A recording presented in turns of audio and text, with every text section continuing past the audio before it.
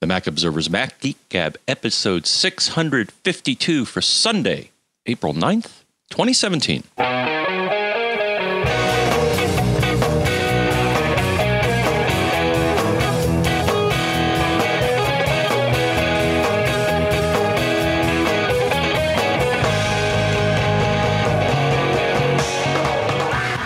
Folks, and welcome to the Mac Observer's Mac Geek Gab, the show where you send in your questions, tips, and cool stuff found. We share it all, and the goal is for each and every one of us, me included, to learn at least 4 new things every single time we get together.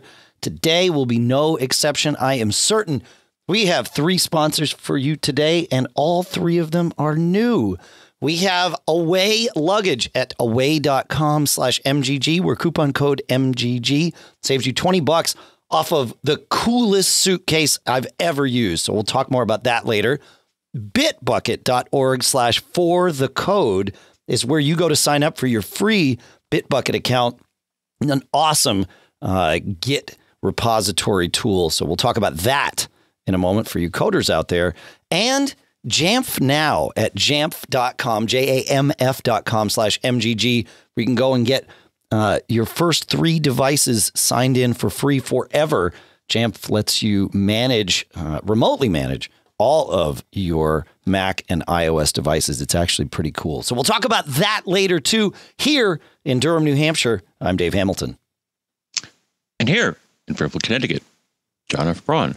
And that's right. And we have a very special guest today from both the Mac Observer and from App Advice.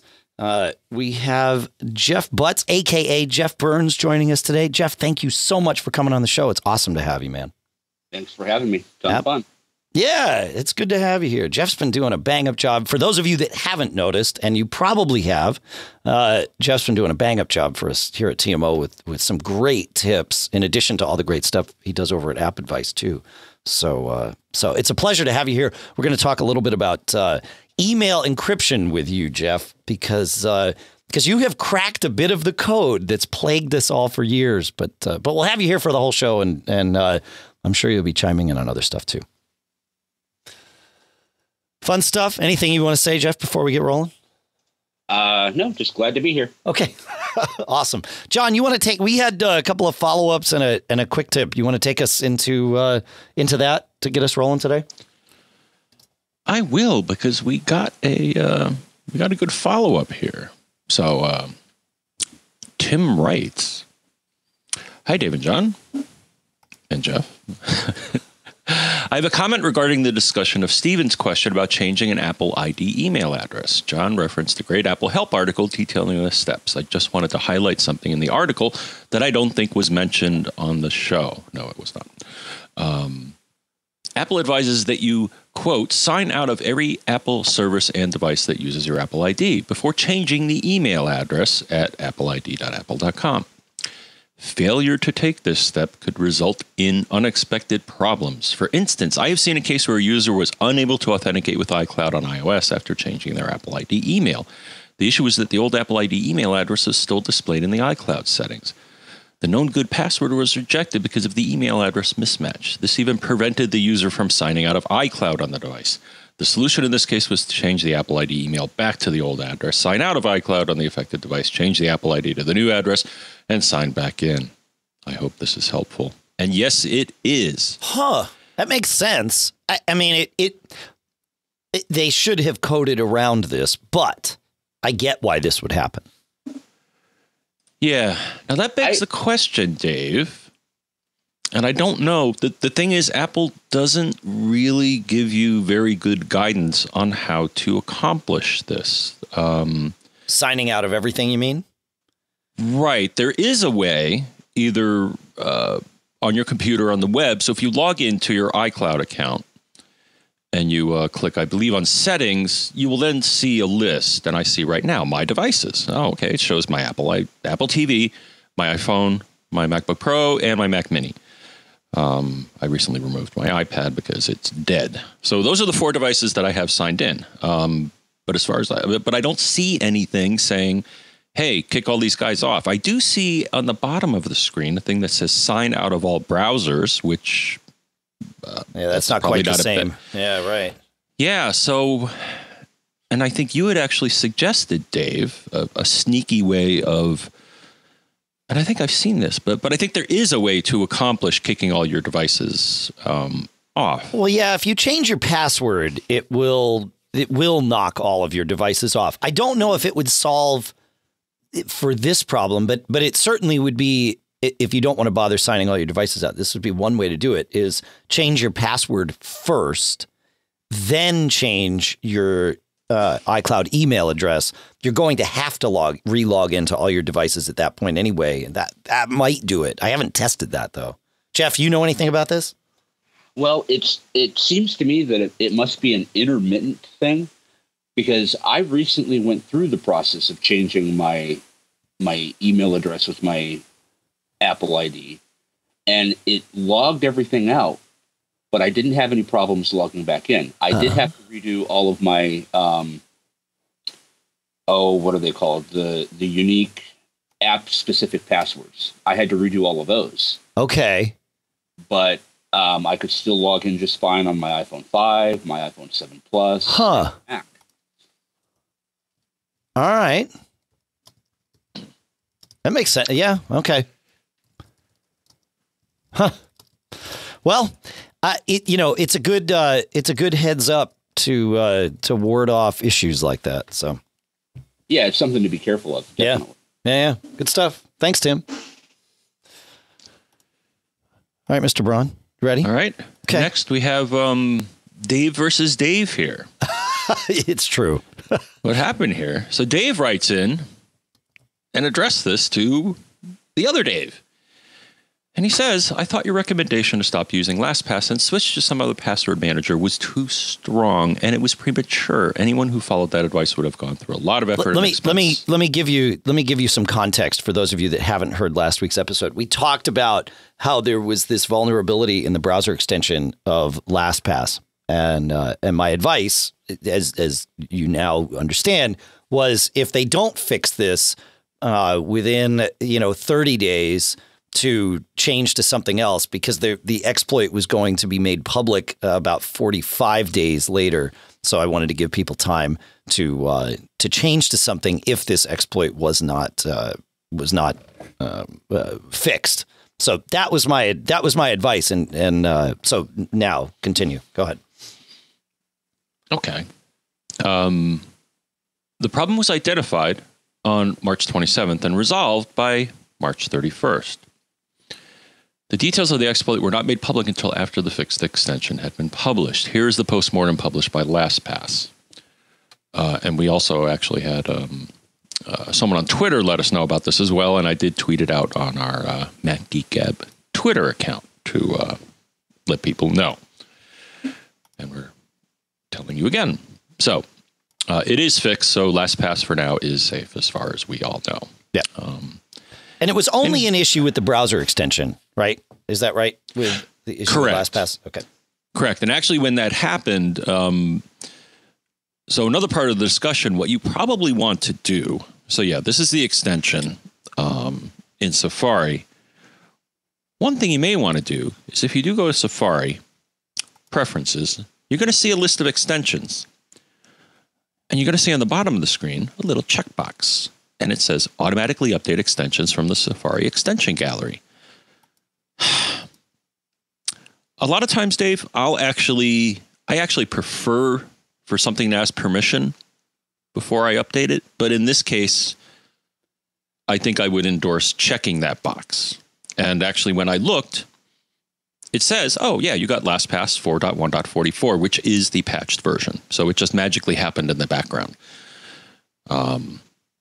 So just to let people know how to make that happen and make sure that your LastPass or any of your browser extensions, I actually guess I don't see a reason why you wouldn't want to automatically update it, except if you're a control freak, which is kind of why I do that sort of thing, right? So yeah, it's true. We've never heard of an exploited extension making it all the way into the Safari gallery, have we?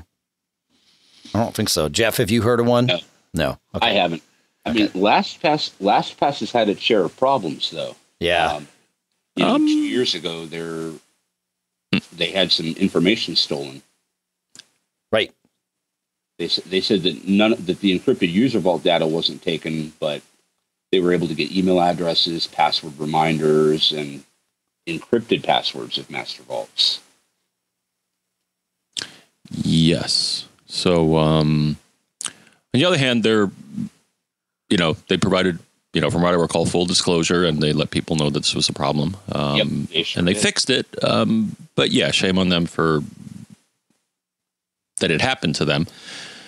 I think most of the password manager vendors at some point have had something terrible happen, and when it does, they absolutely. Yeah, I mean it's unavoidable. People are going to hack. That's just the world we live in.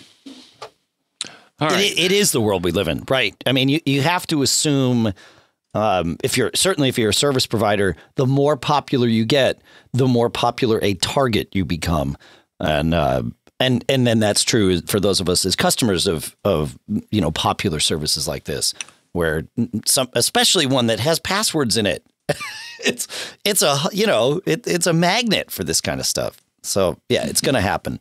Yeah. So. All right, good stuff. And then, John, you have a quick tip for us? I think we do. It's getting pretty hairy, though, man. This is a hairy tip. All right. Hello, fellas. Just thought I'd drop you an email to advise you of a problem that was driving me mad for a while today and its eventual solution. I would hate for anyone else to have been pulling their hair out as I was, especially as it turned out this was indirectly a factor in the problem. I was using my Magic Trackpad on my new 15-inch MacBook Pro, and my mouse was behaving rather erratically. It would appear to work okay for a while, only then to become really sluggish or jump about in fits and starts. I did all the usual things, switched off, then on, unpaired, repaired. Thinking it could be an interference, I switched off other Bluetooth devices, but nothing, still the same problem. Determined not to be stumped, I started looking at other things that might be causing a problem, cordless phones, etc., but still nothing. As a final desperate measure before throwing in the towel for a breather, I checked my trackpad again to make sure nothing was lying on it, causing it to act funny. It was then that I had an epiphany and looked much, much closer. I had had a haircut earlier in the day, and on very close inspection, extremely fine, almost invisible hairs from the aftermath of my haircut had fallen on the trackpad. They were the blighters that was the cause of so much havoc, and appropriately enough, head scratching. A quick blow, and the problem was solved. Next time I'm going to rock it 80s style and get a blow dry just to make sure I don't get caught. Isn't that interesting? This is why I always take a shower right after a haircut. Yeah. Wow. I've never had that problem. I guess it makes sense, though. I mean, you've got this huge surface, the entirety of which is capacitive, right? Touch sensitive. So, right. Yeah. It is capacitive. That's how those are done, right? I'm not getting that wrong. Right. Yeah, as far as I know. I had something similar happen with mine, and it was due to something different. So I just thought I'd share it since we're talking about things that make your trackpad apt up. Sure.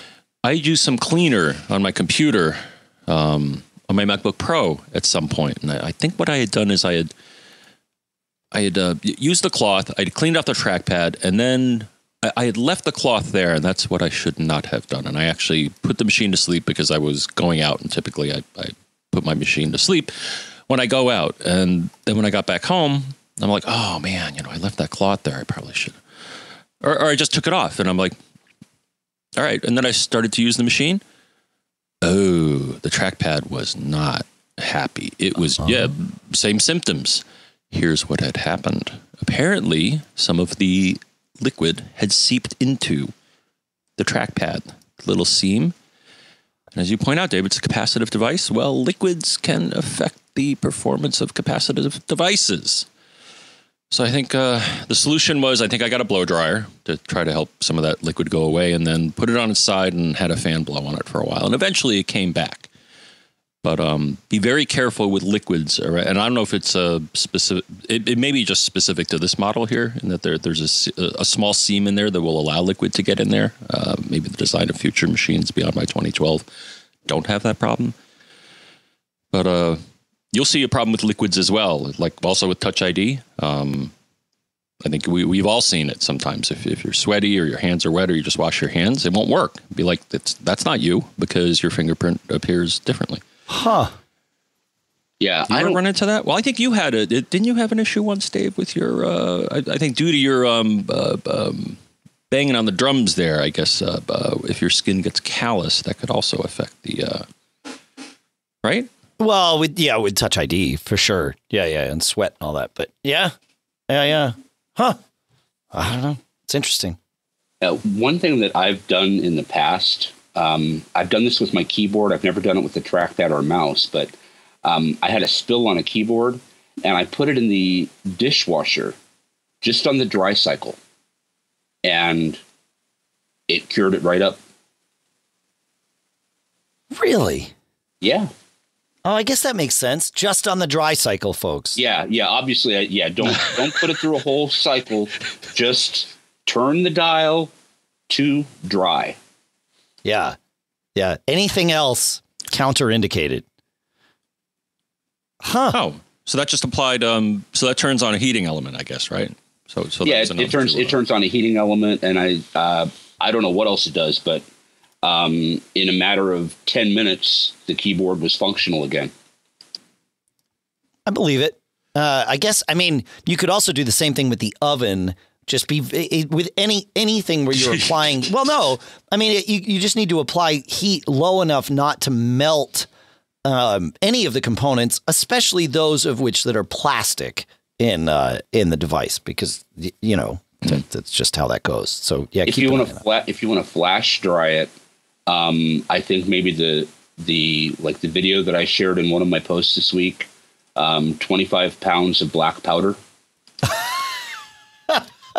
Well, yeah, that might be a little different though, Jeff. On to something productive and certainly the catalyst for why we have you here, Jeff.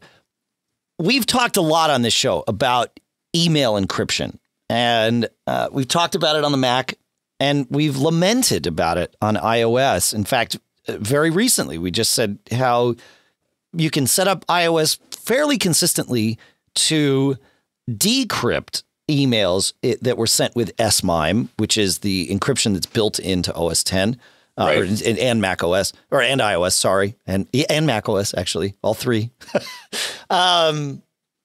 But encrypting email on iOS has frankly been something that has eluded John and I here on Mac Geek Gab for a long time, up until recently. And so will you walk us through some of that of what you've figured out and in a general sense what the best thing is for folks to do? We will put links to your articles in the show notes, so you don't have to get into the total nitty gritty. Anything that doesn't feel comfortable trying to explain to people to remember audibly, don't worry about it. How's that sound?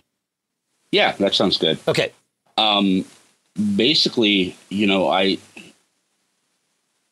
have these issues where I don't sleep at night, so I just start playing around with things that bother me. And so I wiped out most of my encryption settings on iOS and decided to start fresh. And, it's tricky, but if you can get these certificates in and then realize that iOS doesn't automatically import the public certificate that people send you when their emails are digitally signed. That was to me the missing link, is once I realized that I had to get those public certificates into my keychain manually. After that, encryption started working. Yeah, so this is interesting, and there is something else I want to go through, because even once you explain this concept to me, I still had a problem. But yeah, when someone sends you an encrypted email. So for example, we're going to use you and me for this example. So I send you a signed email.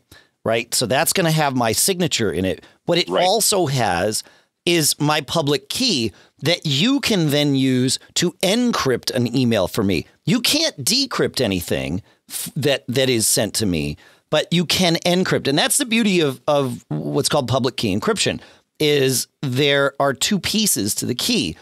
one piece is good for encrypting data, and the other is that's the public key, and then the private key is good for decrypting data. It's also good for signing things, so that you can prove that you are who you are. But in terms of the encryption, the private key decrypts it.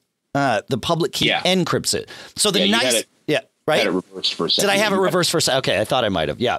So the idea is we send out our public keys to anyone. In fact, you can even post them publicly because no one can do anything other than encrypt data for you with that key. So I send you an email that I have signed, and in the process of signing this email on the Mac, it sends along my key to you.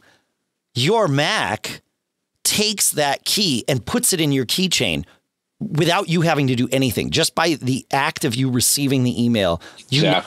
Right? You now have my public key in your keychain. Yep. And so if you are set up to encrypt email, you now can encrypt email to me. It's just because you have my public key in your keychain. iOS does not do this. Exactly, which is crazy. Yeah. I mean, especially with the focus on security that Apple has had, not just recently, but for years, you'd think they would have paid a little more attention to this. So, okay, so what happens? Let's say I send you this email. You see that it's signed because there's a little, what is there, a checkbox on it or an asterisk or something? It's blue. It's a check mark inside an asterisk. That's okay. That means something. So, so now what do? How, like if somebody gets an email like this, and for the record, anybody that gets email from us from either our feedback at macgeekgab.com address or our premium at macgeekgab.com address, you will see more often than not that they are signed and they have this little check mark and an asterisk. So we are sending out our public keys all the time in case you want to send us stuff encrypted. So on iOS, how does someone take that key and add it to their iOS device so that they could then send out encrypted email? Yeah, so what you have to do is you have to actually tap on the sender's name, and that will take you to the information about that sender, and it will indicate that there's a certificate there. And then you just have to install the certificate from there. And I go through all of that in the article, showing with nice little screenshots exactly what you need to do. Cool. Yeah, it's like a 3-step process, which feels a little cumbersome. You tap on it, you hit View Certificate, and then you say Install, which seems weird because it's very cumbersome, and I think it's one of the biggest reasons why third-party encrypted email apps are able to make so much business. Yeah, fair point. Yeah.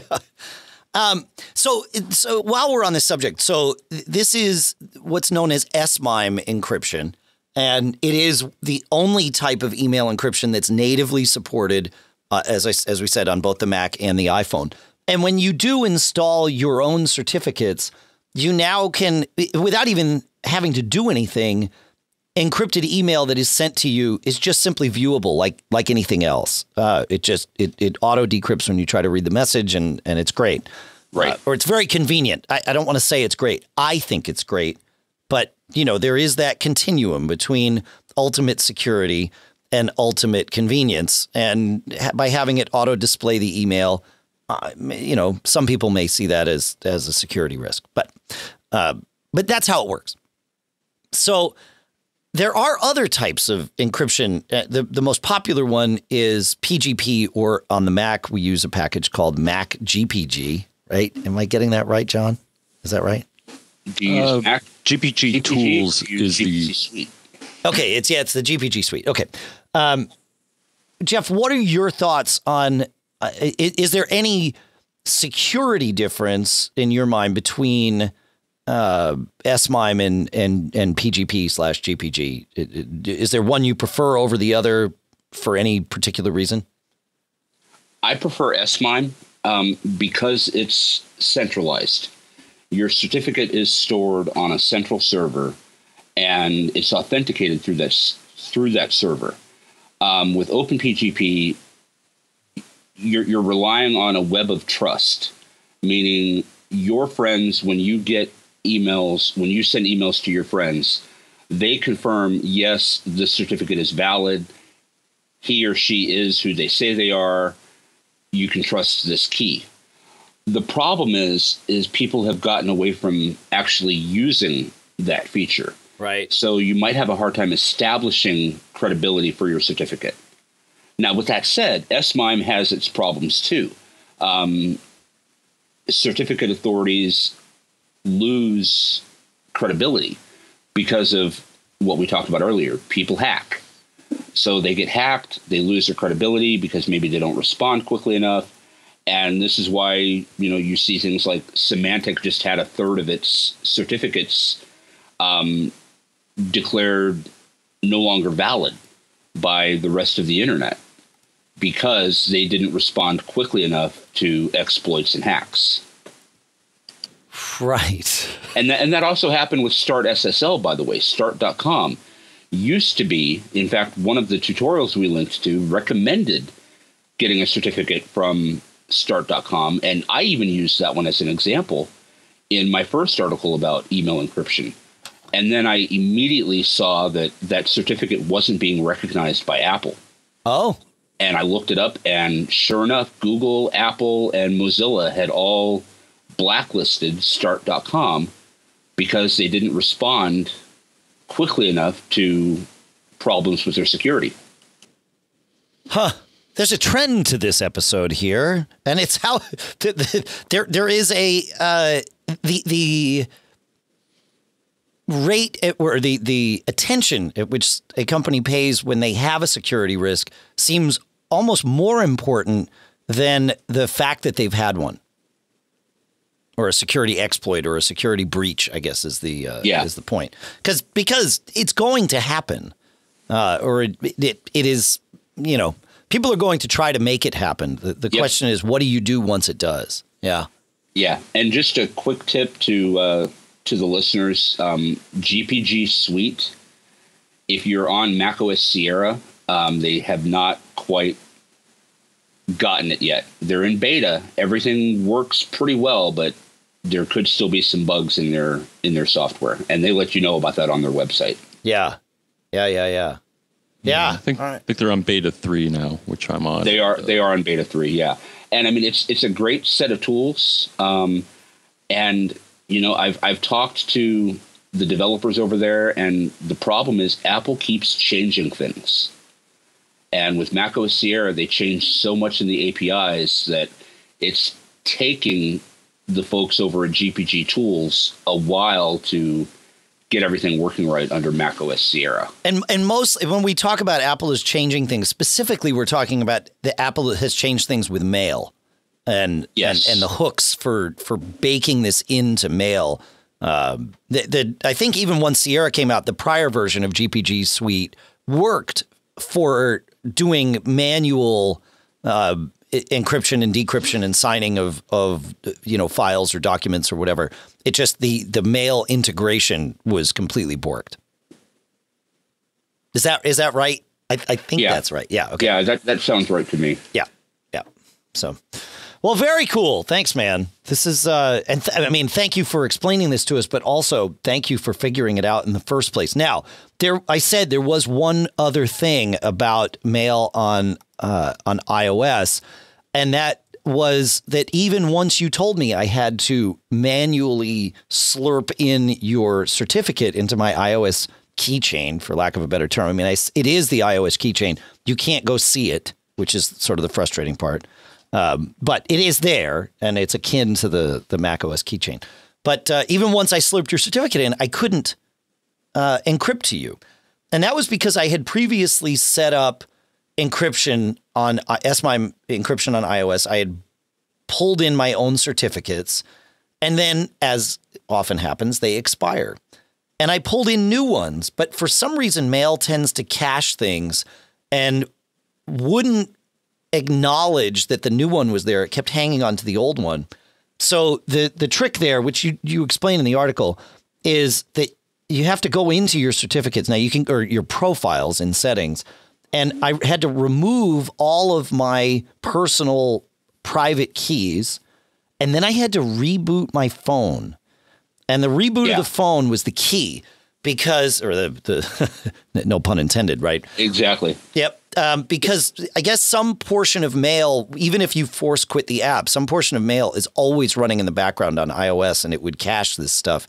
So if I added new keys in, it wouldn't matter. It would be as though I had done nothing. So it's crazy. I really hope that with iOS 11, Apple re-engineers this, because this is important stuff. And if they could make it easy for people to do, especially if Apple started their own certificate authority to really make it easy for people to do, which they kind of have already with iMessage, by the way, because you're doing public key encryption with iMessage, whether you know it or not. That would be a nice thing. Or maybe they think, well, we already have it in iMessage. Why bother adding it to email? Well, and I hope that they fix it in iOS 11, but considering how long this problem has been going on, I don't have much hope for that. Yeah. No. Yeah. Yeah. In the chat room at macgeekgab.com/stream, Furbies asks a very good question. Doesn't adding a public key into macOS keychain propagate it to iOS if you have iCloud keychain sharing turned on? And, it would make all the sense in the world if that were the case. Unfortunately, it's not. These are one of the few things that do not sync to iCloud. So, and they don't sync to your other Macs either. I don't know. And that's what really bugs me is, you turn on iCloud keychain sharing. This is the other thing that I wish was just baked into macOS and iOS. Give me my stupid email accounts automatically on my iPhone using iCloud keychain. Other third-party clients do it. Why can't Apple? Yeah. Yeah. Right. Yeah, it's true. All right. Well, this Jeff. Go ahead, John. Yeah. Well, no, I had one for Jeff, but I think so there is no way, whereas on the Mac, if you go to Keychain Access, certificates, and the login keychain, typically, I can see all of the certificates that from people that have sent things to me. Right. No, actually, no. Oh, yeah. On the Mac OS, yes. On the Mac. Yes. Yeah, on the Mac, you can. Yes. So for people that want to see the all of the certificates from people that have sent you emails, that's where you should be able to see them. But I think you said it once before. I just want to clarify. There's certainly nothing in the iOS interface to let you see that. No, there's not that I've been able to find, and I've looked. Profiles doesn't show it. Profiles is the only place where you can see your private keys. And those are okay. So that's the only visibility you get on iOS into certificates is your own. And that's aggravating. I'm now scratching my head. Is there a tool? I looked at iMazing. I don't think it does it. I don't know if the Apple Configurator. I don't think there's any tool that this is something that shouldn't be hidden, but is. Well, what I haven't tried yet, and maybe someone else wants to, I haven't checked Cydia to see if jailbreaking your phone. Jailbreaking does it, because I don't jailbreak my iPhone simply because I need to keep it. I'll put a beta on there when there's a beta coming out that's really big, but other than that, I use my iPhone so much for writing articles and doing how-tos and screenshots that I can't afford to jailbreak it. So I haven't tried that. Yeah, you need it to work consistently with that of your audience, right? Absolutely. Yeah. Granted, a part of my audience is jailbreaking, but the majority are not. Right. Yeah. Well, I mean, it's the audience you choose to address. That's right. Yep.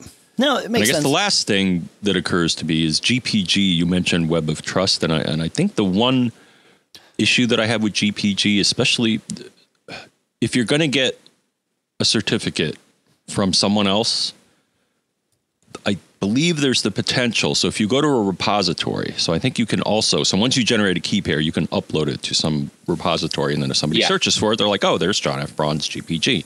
Yeah. It's entirely possible that someone can impersonate you and say, well, no, I'm John F. Braun. No, I'm John F. Braun. So if you're going to do the GPG thing, I believe the best way to get the certificate is directly from the individual themselves and not necessarily trust a repository. Yeah, and what a lot of people have started doing is they'll share the hash of their public key over another medium, like over the phone. Right. They'll just spell it out over the phone and say, this is how you decrypt my message. Yeah. All right. That's crazy. But it is trusted. Or it adds a layer of trust. I mean, I suppose that you could be impersonating someone another way, but yeah. The theory behind Web of Trust is that you can't fool everybody all the time, but it comes down to who has more friends. Right. Interesting. All right. We will revisit this, of course. If you have any questions for us, of course, I mentioned the email address once. I'll mention it again. feedback@macgeekgab.com. I think you said feedback@macgeekgab.com. I did, unless you're a premium listener, and then it's premium@macgeekgab.com. John, he said feedback@macgeekgab.com. Now it's a party. That's good. Thanks, Jeff. I've been wanting to do that for years, guys. That's awesome. We are happy to have you here to do it. That's awesome. Okay, so let's jump around. Let's jump to something that has nothing to do, I don't think, with certificates or anything like that, because it's a heady topic and we need to relax and breathe. So we will go to Chris, and Chris has an interesting issue. He says, I've got the 2015 12-inch MacBook running 10.12.3, which I've been using. And actually, this might have come in. There's 10.12.4 out now, right? Yeah. But and I think he had upgraded. He says, which I've been using the adapter, which has USB and HDMI to connect external drives for about 18 months with no issues. Recently, I bought a 24-inch Samsung monitor, but I've been having nothing but trouble with it. At first, it would work most of the time. Sometimes the Mac acts like the monitor is connected and shows in display prefs that it detected the monitor, but the monitor won't come out of sleep mode. Sometimes unplugging the adapter and plugging it back in fixed it. Sometimes only a reboot of the Mac would. Other times it would work for a while, and then the external monitor would suddenly go to sleep, and I'd need to reboot my Mac again to fix it. Other times, both the laptop and the external display would go black, and a hard boot would be required. Recently, though, I can't even get the monitor to come out of sleep mode. I've tried cycling inputs and the screen is acting like there is no input. I've got an expensive paperweight and if I can't fix it. Any ideas? So, yeah, I can certainly commiserate with you, Chris, but I might also be able to help you. As listeners might remember, I recently added a 27-inch monoprice screen to my Retina iMac in the office because my 14-year-old Apple Cinema display finally decided to stop working on me. And I started having almost exactly the same symptoms that Chris describes. I could wake my Mac from sleep. I never had trouble waking my Mac from sleep, but waking from sleep resulted in one of three conditions on the monitor. That was either it worked great, or it would wake up, and show an image, but none of my windows would be over there. If I had put windows over there, they would all have been recollected on my main screen, or the screen would never wake up at all. It would just stay in sleep mode, even hitting the power button, nothing. I would have to power cycle the screen in order to get it to display an image, and then of course all the windows would be recollected. So I worked with Monoprice on this, and they said, well, it could be your cable. So they sent me a new cable, and it seemed like that fixed it for a couple of days, and then it didn't. And so I started working with Monoprice again, and nothing helped until Mother Nature stepped in. Now, what Mother Nature did was a week ago Saturday, Mother Nature turned off my power for about 3 hours because there was a line down, there was a line down in the neighborhood. We had a big snowstorm, actually. We had about a foot of snow, and it brought a limb down that brought a line down. Now, with an iMac, pulling power for 15 seconds or more and then reapplying power and waiting 5 seconds or more to turn the machine on results in an SMC reset. And that seems to have solved my problem. So the advice here is to never forget about the SMC reset. When something seems like a hardware problem, sometimes it's not, and sometimes it's an SMC reset. And I think things have worked. I was traveling for the most part this week. I spoke in Boston and then Philly. And then I'm speaking, actually, as an aside, I'm speaking on Tuesday night right here in New Hampshire about Wi-Fi and mesh networks and all that good stuff. So come and see that if you're going to be around. But that SMC reset seems to have fixed my my issue, so I don't need to send my monitor back to Monoprice, which of course Monoprice would have done. They would have RMA'd it for me. But very interesting stuff. So just wanted to share that advice. Any thoughts from you, Jeff, or you, John? Well, the dumb question is, what is an SMC reset? That's not a dumb question at all. That's the system management controller. And it's essentially the power manager, right? In the Mac, is that the right way to explain it? Yeah, that sounds about right. Cool. Yeah, and it has. How about if we link to how to reset that? We will. That's a great idea. We've done that before. Yep. But I think what you're doing when you do the reset for it, so I think it's very similar. It manages different things, and it holds information or parameters, if you will. And I think it's similar to the PRAM in that it does certain functions and it stores certain information. And sometimes that information, the technical term, I think, is horked. Yeah.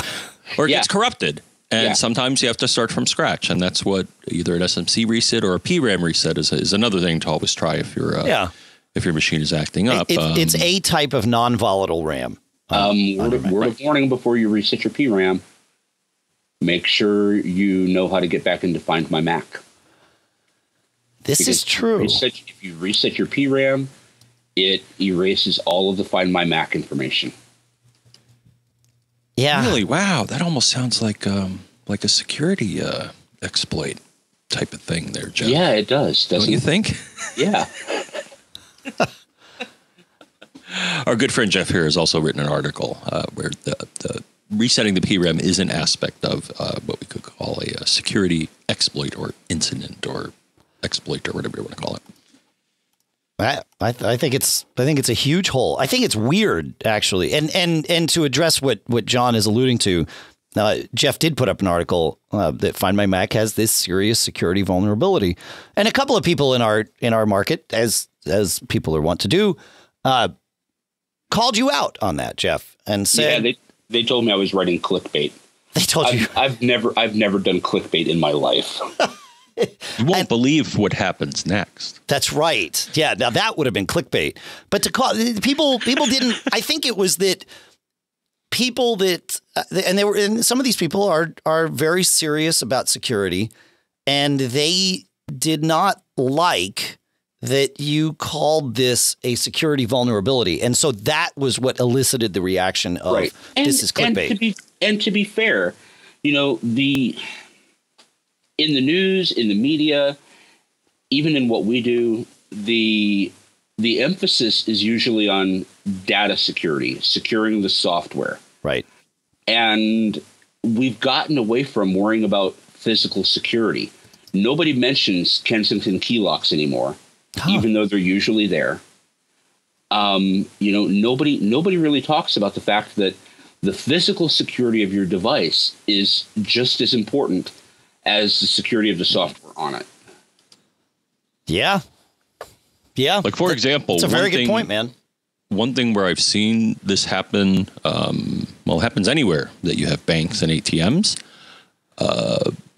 Some nefarious people will install what's known as a card skimmer, I believe. And it's basically something that will read the stripe off of your card. And then you put it in the ATM and you get your money and then you take it out, not knowing that someone has collected that information, which, if you know what to do with it, means that you can make another card and then you're good. And some people may say that's a security exploit. Yeah. I would agree, and it's a kind of sneaky one. It's not network based, and it's not. But it is. I say right. It's another type of exploit, and it's not just ATMs. Here in Northeast stores, Ohio, right? Here in Northeast Ohio, there's been a rash of people replacing the card readers at the gas pump, so that now, it's been in the news that you need to look closely, make sure that the seal isn't broken. Oh yeah. And if the seal is broken, don't use that pump. Wow. Yeah, crazy. Wow. Fun stuff. All right.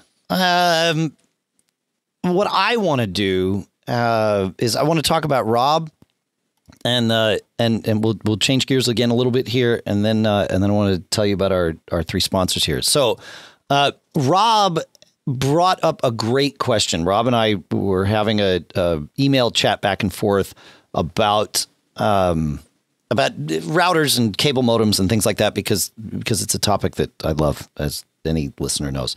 And Rob said to me, he says, I know you like renting the cable modem, but you should do a show on buying cable modems for those of us who are price sensitive.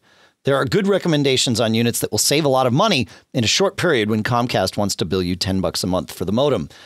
And Rob is absolutely right. Some listeners might remember that I did move away from renting my cable modem last year, but since Rob missed it, I figured maybe many of you did too. So my reasons for renting a modem from your cable company still apply. And that is, when you have a problem, it doesn't allow the cable company to just point to the modem and wipe their hands clean and say, yep, it's your modem. You know, you got to get a new one. And then the service tech gets to leave.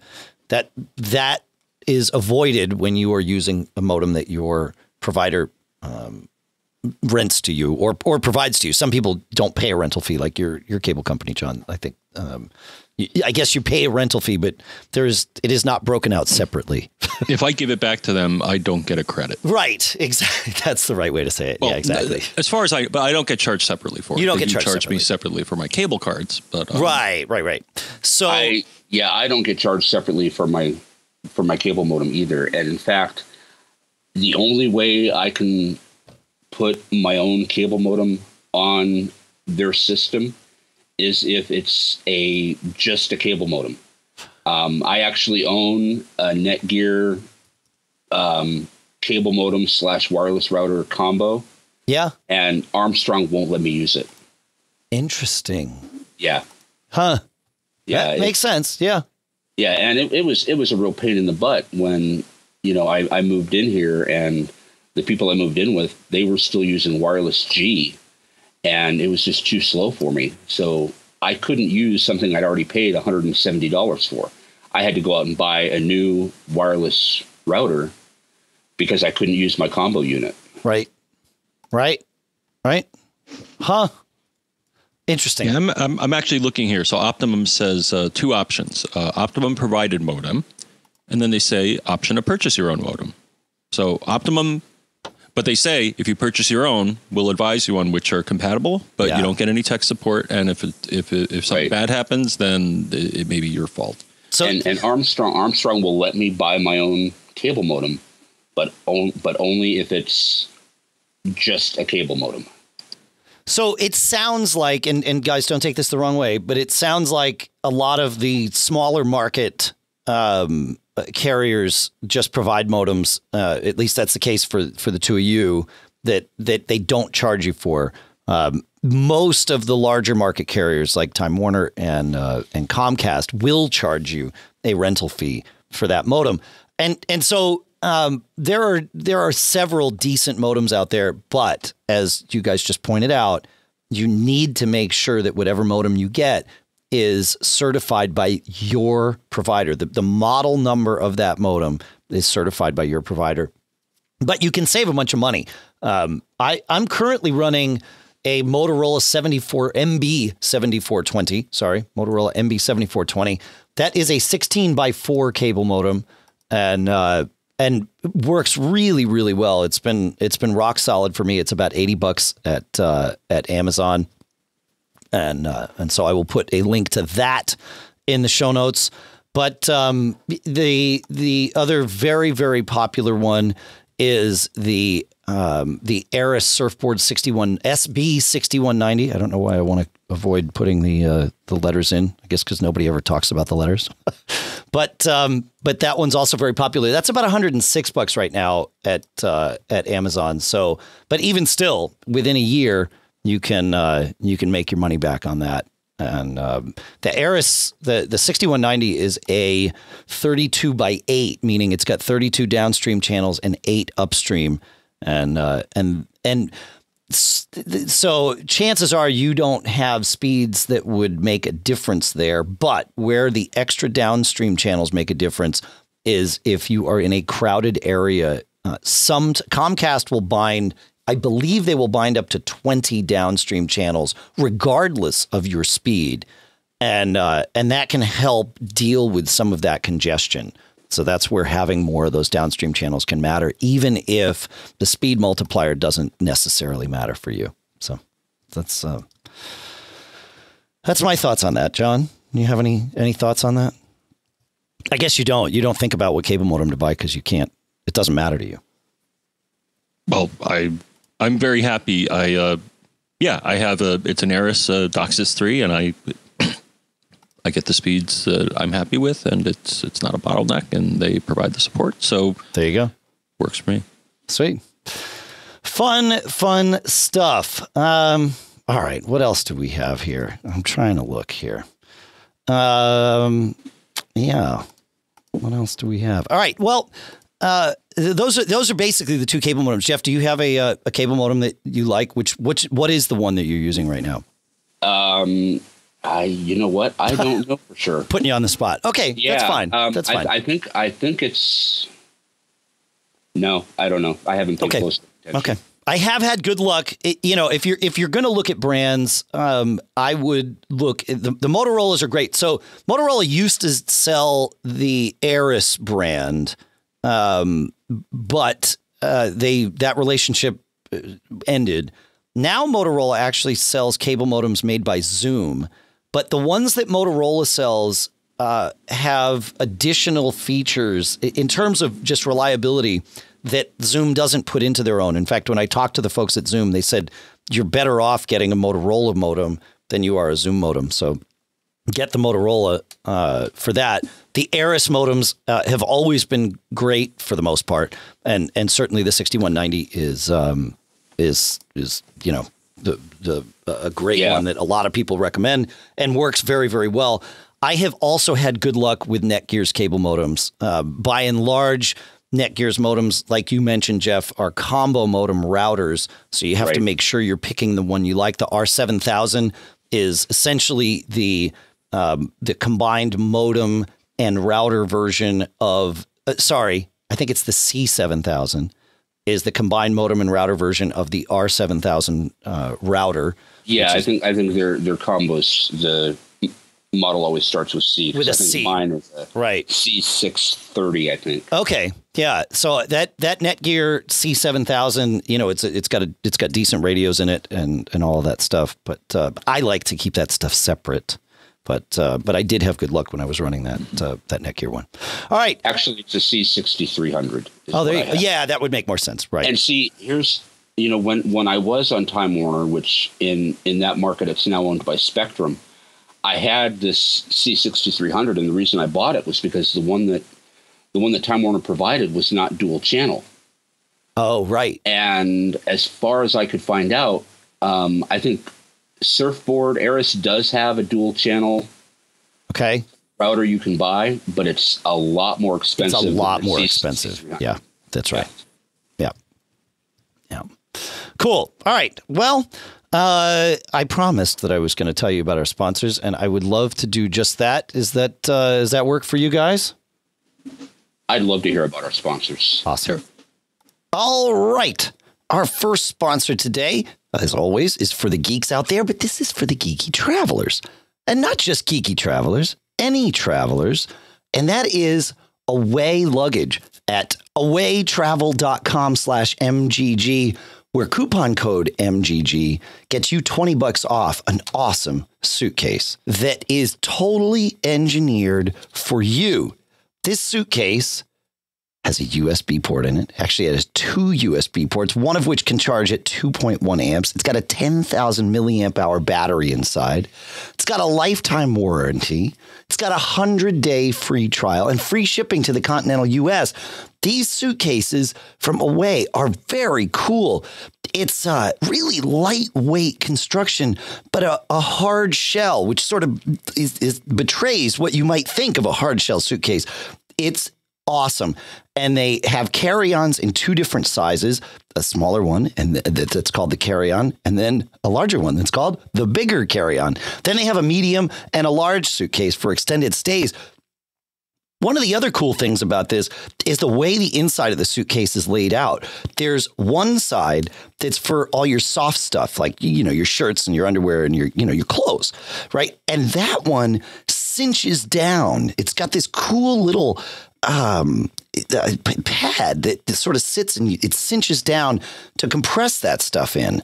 The other side is for the things that can't compress, like your shoes and your bathroom case and your chargers that you're going to use with the wall, right? Your wall plugs and all that stuff. That's in the other side, and that's got a zippered closing pouch in order to keep all that in place. Very, very cool stuff. Check it out. Awaytravel.com/MGG. It's my new favorite suitcase. Promo code MGG gets you $20 off at checkout. Our thanks to Away at awaytravel.com/MGG for sponsoring this episode. Our second sponsor today, of course, for geeks out there, because that's who we all are, is for the coder geeks out there. Bitbucket at bitbucket.org/forthecode, FORTHE code, is where you can go to start your free account.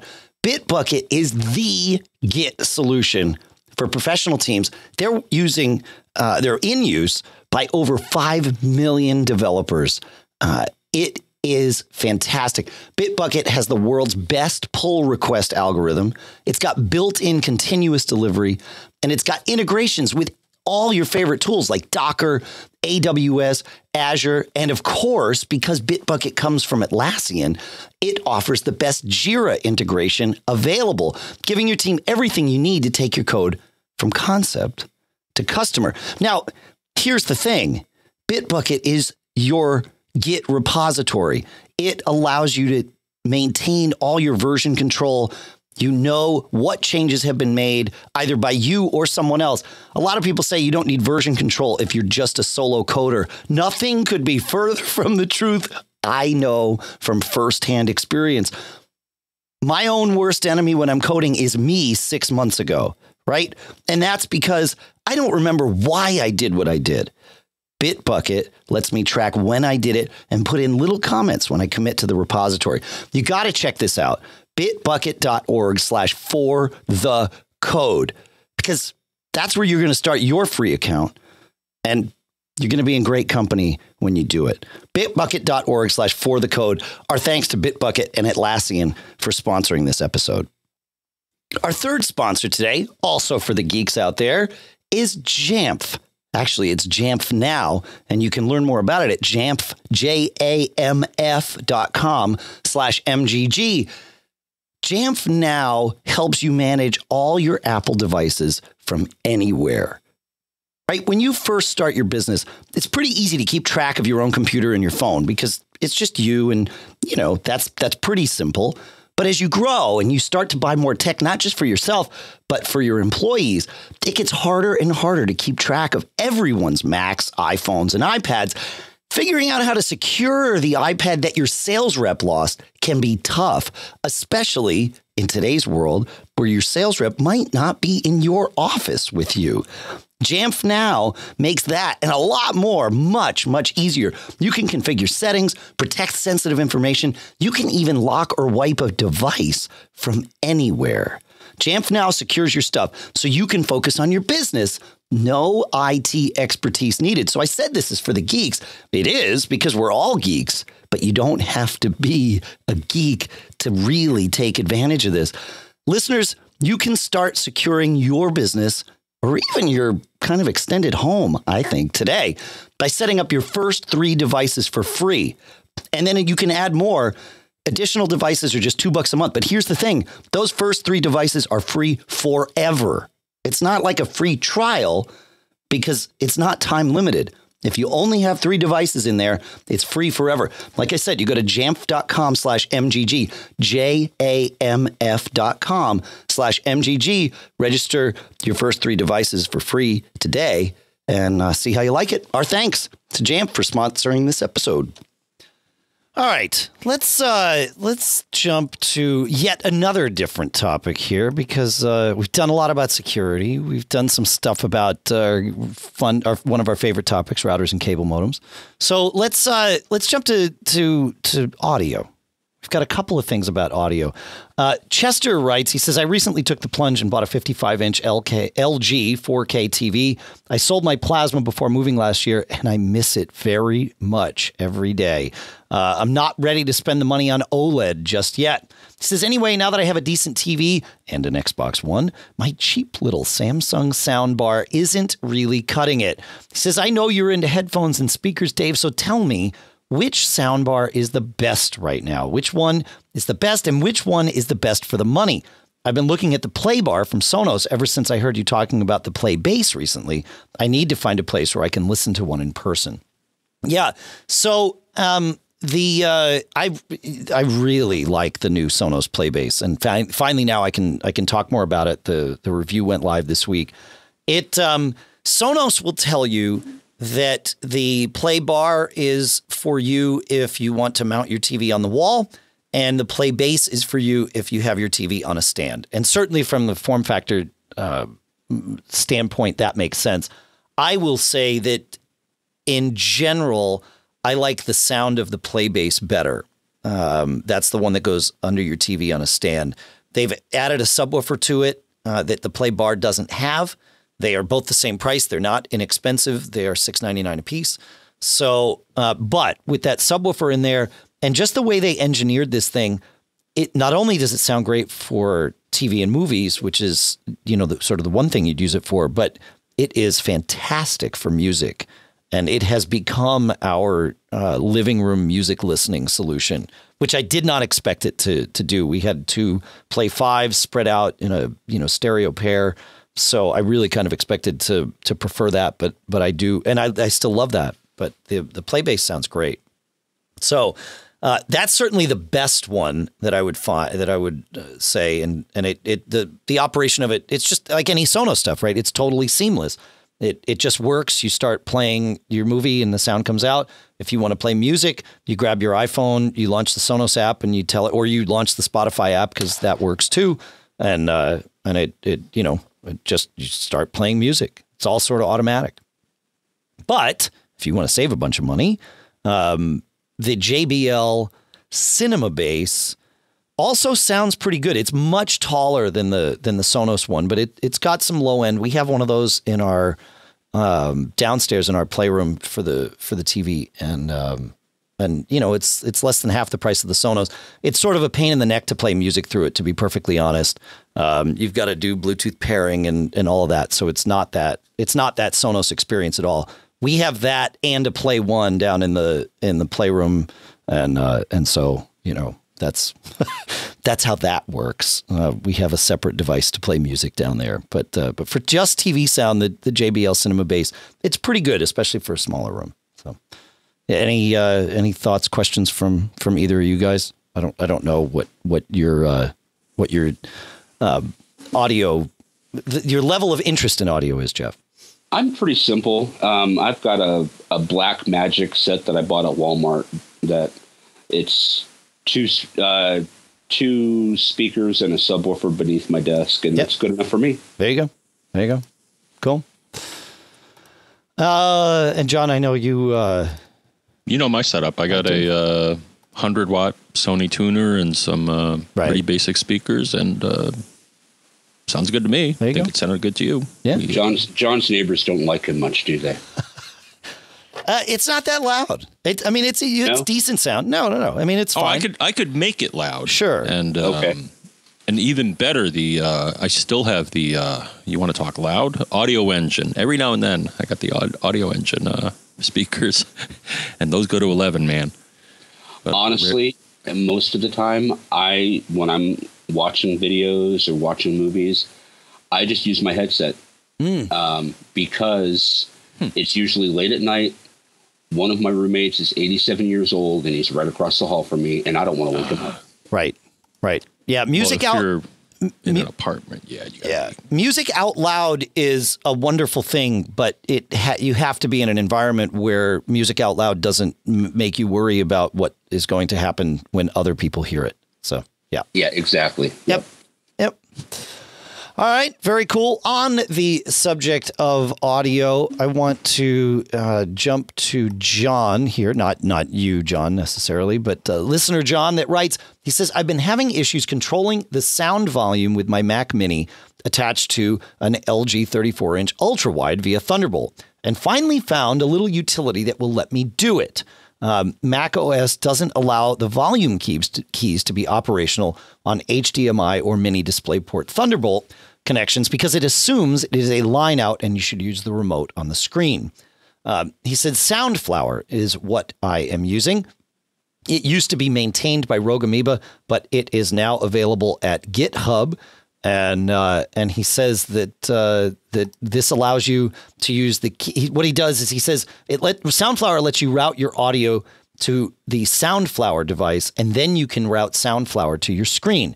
It essentially acts as a pipe in the middle, a software pipe, but a pipe nonetheless. So by doing this, though, it allows you to use the keyboard volume keys because you're controlling the Soundflower volume. So the way Soundflower works is it adds another audio device, both for input and output, and you can hook things up however you like. So what he's done is he uses Soundflower as his audio output device for his Mac, and then inside Soundflower, he routes that sound to his display. So now he can use his audio, keys, the volume keys rather, on his Mac to control the volume on his LG display. That's pretty cool. Soundflower is available for free. Rogue Amoeba didn't write it, but they took over maintenance of it when Cycle 64, I believe that's the name of the company that created it originally, when they sort of abandoned it. Rogue Amoeba picked it up. Thank goodness, because us podcasters, certainly here at Mac Geek Gab, we have used Soundflower or something like it. For every single episode of Mac Geek Gab that we've ever done. And then Rogue Amoeba kind of took it from there and created something called Loopback that is a commercial product that does what Soundflower did and quite a bit more in a more robust package. But for the simple use that John's talking about here, Soundflower is perfectly adequate as long as it continues to work, and it seems like it works with Sierra, which is bingo bango. That's awesome. Does work, but there's some hiccups to it. Okay, and maybe I haven't found the real missing link, but I followed. I have that same problem. I have an LG monitor plugged into my Mac Mini through HDMI, and I followed a walkthrough that I believe Thorin wrote over at Lifehacker, and it required installing Soundflower as well as Soundflower Bed, because if you install Soundflower on its own, you don't get anything in the menu to adjust the settings. You have to go into audio MIDI settings and try to do things there, and that just doesn't seem to work right under macOS Sierra. So you need Soundflower Bed, which is old. It's no longer developed. It works, but there's a bug in that I turn my monitor off when I leave my computer. Whenever I do that, Soundflower disconnects the HDMI, and when I turn my monitor back on, it doesn't reconnect to the HDMI. I have to go back into Soundflower Bed, push all the changes through again, and Soundflower Bed has a habit of dying, just locking up on my Mini. So I have to force quit Soundflower Bed, start it back up again, and it wasn't worth it. Huh. Yeah. Okay. I might try to change my habits and just set the sleep settings for my display. But I'm so much in the habit of just turning my monitor off when I walk away from it that I don't know if I want to do that. Right. Well, I mean, Loopback. So I have a couple of thoughts for that. Number one, Loopback would do it. But like I said, it's a for pay product. I think it's either $79 or $99. I mean, it's definitely, well, it's geared towards, frankly, people like me, right? That would need it for doing a show like this. And it is, I mean, like I said, Soundflower was mandatory for what we did. Loopback takes it to a whole other level. So it's awesome and it's worth it for, producing a podcast. Is it worth it for a home user to just wire up, and I use wire up, with air quotes, to wire this up? Probably not, Yeah, probably not. Probably not. But my thought... I mean, for a little more than $70, you could get a small HDMI TV that has a remote control. That's right. Yes, right. But I wonder, though, to solve your problem, it would be to use Keyboard Maestro to script the little dance that you have to do with Soundflower Bed, including relaunching it, and trigger it with an on-wake event, which Keyboard Maestro also lets you do. Well, you know what? I saw something about that. You can actually... What was I trying to do? The problem is, for whatever reason, I don't get any events when I turn my monitor back on. Those scripts usually look for events in the system log, don't they? Well, wouldn't this be a system wake event, or is it just when you turn the monitor on? There's nothing in the log files at all. All that happens is, I guess, because there's no system logs to tell me, is that the Mini finally sees that, yes, I have a display I can send my video and sound to. Huh. But it doesn't register in the system log at all that I've been able to find. And I have searched.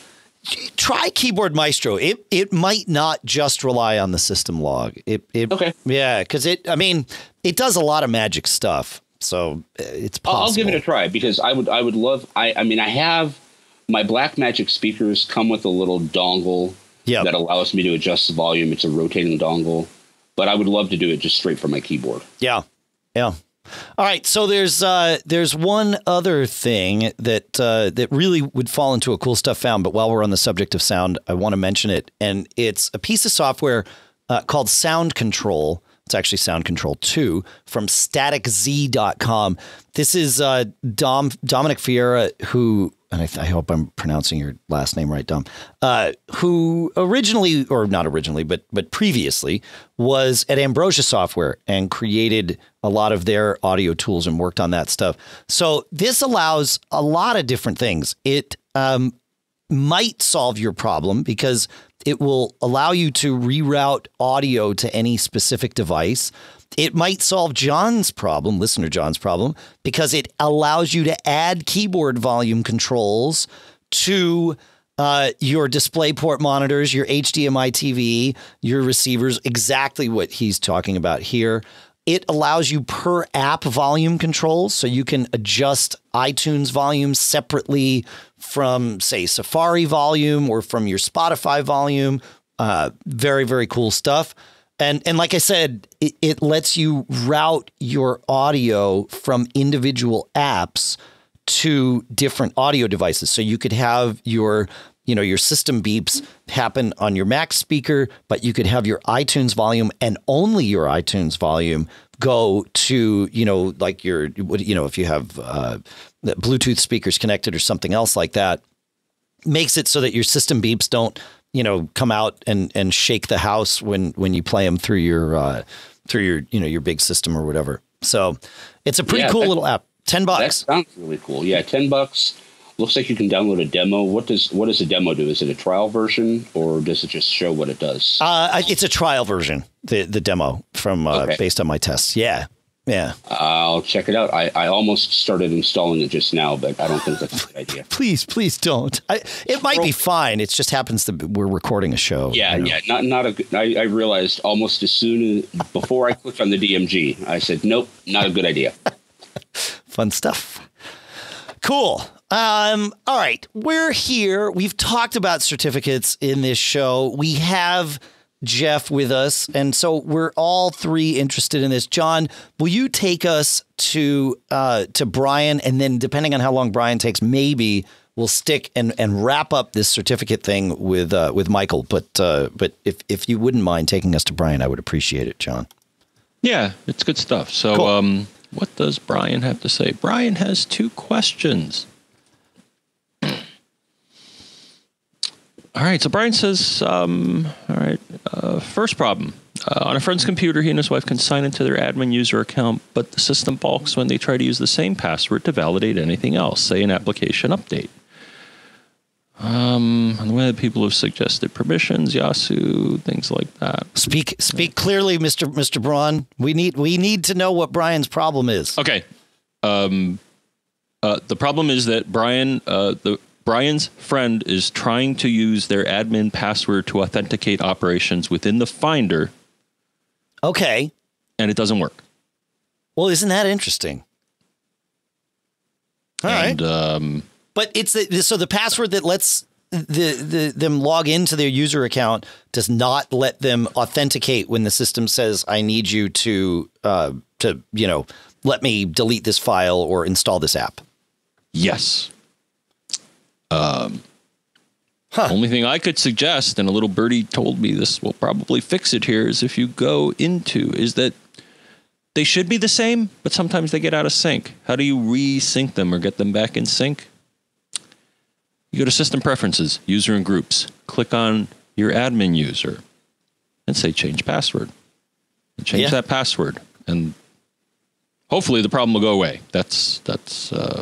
I've seen that happen where the passwords get out of sync, and you've got a different password for your login versus your keychain or whatever. The other thing that this could be is if they're trying to, and I realize they asked the question one way, but just to kind of close the loop, if this is not an admin account, they might think it's an admin account, but going there will let them confirm whether or not it actually is. It might actually be a standard account. Yeah, exactly. Yeah, I've never seen on Mac OS. I've never seen the passwords get out of sync like that. It used to be a common problem when I was doing tech support for Youngstown State University. But there they had multiple password servers that would sometimes get out of sync with one another. Right. Huh. Yeah. All right. So, and what you should look for, so in users and groups, you're going to see a few things. So you're going to see the user. Underneath it, it should say admin. Right. Then there's also a little checkbox, allow user to administer the computer. That should be checked as well. Just make sure those, that just occurred to me looking at this screen here. And change the password, and hopefully that'll fix it up. But as Jeff said, if it's a user account, then this is expected behavior because certain operations with a guest account or a non-admin account require an admin username and password, right? But shouldn't it tell you it needs an admin account and leave the user field? Yes. Blank? It should. Last I've tried this, it says an administrator username and password is required to authorize this operation or something similar to that. That's what I thought, and I can't test it right now because I'm doing a bad thing and I'm logged in with an admin account. Mm-hmm. I log in with an admin account all the time. We say it's a bad thing, and I get that lots of people say that, but it is also the default thing. It is, and I do it too, but my Mac locks after so many minutes. Yeah. And I've got a keyboard shortcut that if I really need to, I can immediately lock it. How did you set up that keyboard shortcut? I don't remember. Okay. This was, let's see, this is a mid-2010 Mac Mini, so this was 7 years ago. Got it. Okay. Sorry. Mm-hmm. That's okay. I'm just curious if you're doing that in the system or if you're doing it with an app. So maybe you can follow up if you stumble on it. Probably in system preferences. It's probably a hotkey in system preferences. Yeah. And I've also got a hot corner that does it. Okay, so that would be set in system preferences, mission control, either with the hot corners, which is right on that screen, or the hot corners and hot corners. Yeah, is right there in there. So one corner is start screensaver and one corner is disable screensaver. Yep. Because it used to be that watching videos on OS 10, your Mac would go ahead and go to sleep even while you were watching a video. They finally fixed that. Thank God. Yes. Yeah. Cool. All right, John, the other half of Brian's question. The other half. Yep. On my own computer, Keychain Access has a huge list of iMessage encryption key, public key, login entries, and continues to add more. I would assume these should automatically be deleted after use, but have found no way of resetting the process. And I'm going to refer to our friend MC Hammer for some advice on this situation, Dave, is don't touch this. They're there for a reason. No, I strongly, I don't know how strongly I could discourage you from touching anything in Keychain Access. Especially if you don't know what it is, yeah. Well, I suspect the reason that they continue to be there is that the keys get changed, and if you want to refer to past messages that used one of those keys to encrypt or decrypt, you want to have those keys present. Right. I would say what would happen, the infinitesimal amount of disk space that you would save by getting rid of those entries will be more than offset by your inability to delete messages to read messages that use those keys because you won't be able to read them anymore. I lost one of my private keys for a GPG or a PGP address or a PGP encryption setup that I had years ago. And so there are emails in my Outbox archive, and probably some in my inbox archive that I simply cannot decrypt, and will never be able to decrypt. And that sucks. And that's another piece of advice is don't delete your old certificates. Yep. Because you know what's going to happen if you delete your old certificates? Any emails that were encrypted with them, you won't be able to read them anymore. Right. Yep. Even if they're expired, keep them around. Keep them around. Yeah, and I do that. At first, I was like, "Oh, I want to be nice and tidy." It'll show that they're old, they're expired. But in this case, it's good to be a pack rat. So here's the thing, John. I don't think your mom is going to look in your keychain when she comes to check out how clean your house is. She doesn't even know where it is, to tell you the truth. I know. While we're here in we are out of time for this episode, but while we're here in Keychain Access, John, why don't you extend your advice from Mr. Hammer and his entourage and his posse? I'm sorry, Mr. Hammer, it's your posse, not your entourage. And extend that not just to the keys that are your old keys, but the system certificates too. Right? We'll cover that. Well, you're saying we don't have time for the second question. But you can give the advice. We don't have to read the question. Okay. Just give the advice. We're right here. Well, we got a question and someone said, I'm seeing all of these things in my system roots keychain, and what it seems what that person thought that meant is that those entities could somehow access their computer.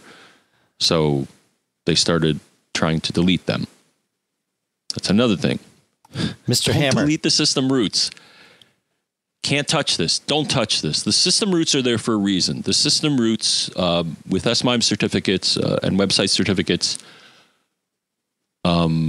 you get a warning if a certificate doesn't, if a system root is not there, then when you go to a site that uses a certificate from that authority, it's going to say that it's bad, or it's going to say verification error or something along those lines. So don't do that. Yeah. And we've seen this with people that over the years that have, for one reason or another, deleted these things in here, and suddenly secure web pages don't work. This is where those certificate, the trust of the what did you call it before, Jeff? Not the peer-to-peer trust, but web of trust. The web of trust. There it is. Thank you. Yeah, I mean, these are provided by the various certificate authorities to Apple, and same with other operating systems. They provide it saying, we're going to provide this to you, so if someone uses your operating system to access a resource, they can be sure that the certificate was from us. Yeah. Yeah, Apple put these here for a reason. Leave them alone. Thank you so much for listening, folks. Jeff, thank you so much for coming on and being a part of our geeky discussions today. It was great to have you, man. Yeah, thanks for having me. It was fun.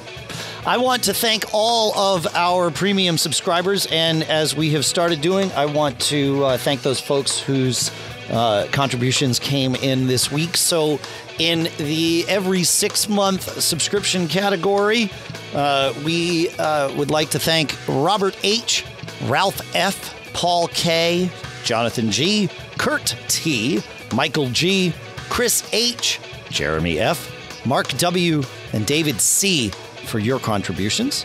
In the monthly contributions category, I wanted to thank W. Abdullah B., David B., James B., Michael B., also Michael L., Mark R., Doug L., and John G., and that's the $10 monthly thing. The biannual, every 6-month subscription is $25 every 6. Thank you for your contributions. And then we had 2 one-time contributions this week. Richard C. With $100. Thank you so much. You rock.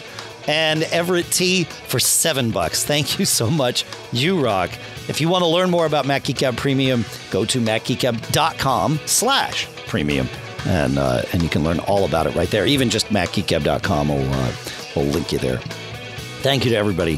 Thank you to our great sponsors this week. Of course, we have Away at awaytravel.com/MGG, Bitbucket at bitbucket.org/forthecode. And Away Travel, of course, coupon code MGG saves you $20. And then Jamf now at jamf.com/MGG. I also want to thank our sponsors in the podcast marketplace. That includes Smile at smilesoftware.com/geek, Otherworld Computing at macsales.com, Barebones Software at barebones.com, and Blue Apron at blueapron.com/MGG. You can call us at 224-888-GEEK. You can find us on Facebook at macgeekgab.com/Facebook. Great little discussion group we have there. It's not so little anymore. It's fun. It's good. All right, so John brought us into this. I'm about to bring us out of this, but Jeff, is it possible maybe you have 3 words of advice that you might be able to share with our listeners here? Don't get caught. Made up.